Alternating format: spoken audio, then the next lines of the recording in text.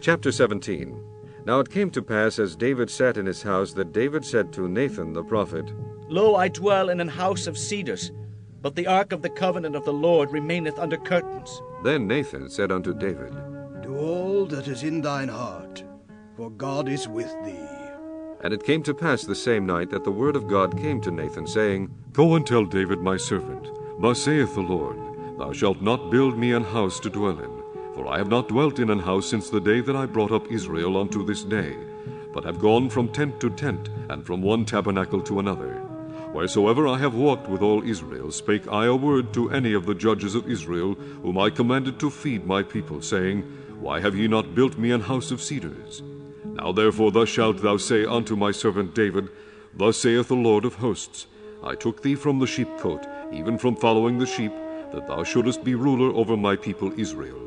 And I have been with thee whithersoever thou hast walked, and have cut off all thine enemies from before thee, and have made thee a name like the name of the great men that are in the earth. Also I will ordain a place for my people Israel, and will plant them, and they shall dwell in their place, and shall be moved no more. Neither shall the children of wickedness waste them any more, as at the beginning, and since the time that I commanded judges to be over my people Israel. Moreover, I will subdue all thine enemies. Furthermore, I tell thee that the Lord will build thee an house. And it shall come to pass, when thy days be expired, that thou must go to be with thy fathers, that I will raise up thy seed after thee, which shall be of thy sons, and I will establish his kingdom. He shall build me an house, and I will establish his throne forever. I will be his father, and he shall be my son. And I will not take my mercy away from him, as I took it from him that was before thee. But I will settle him in mine house, and in my kingdom forever, and his throne shall be established forevermore. According to all these words, and according to all this vision, so did Nathan speak unto David. And David the king came and sat before the Lord, and said, Who am I, O Lord God? And what is mine house, that thou hast brought me hitherto? And yet this was a small thing in thine eyes, O God. For thou hast also spoken of thy servant's house for a great while to come, and hast regarded me according to the estate of a man of high degree, O Lord God.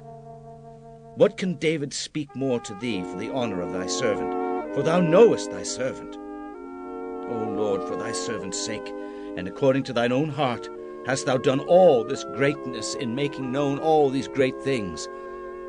O Lord, there is none like thee, neither is there any God beside thee, according to all that we have heard with our ears. And what one nation in the earth is like thy people Israel, whom God went to redeem to be his own people, to make thee a name of greatness and terribleness, by driving out nations from before thy people, whom thou hast redeemed out of Egypt? For thy people Israel didst thou make thine own people forever, and thou, Lord, becamest their God. Therefore now, Lord, let the thing that thou hast spoken concerning thy servant and concerning his house be established forever, and do as thou hast said. Let it even be established that thy name may be magnified forever, saying, The Lord of hosts is the God of Israel, even a God to Israel. And let the house of David thy servant be established before thee. For thou, O my God, hast told thy servant that thou wilt build him an house.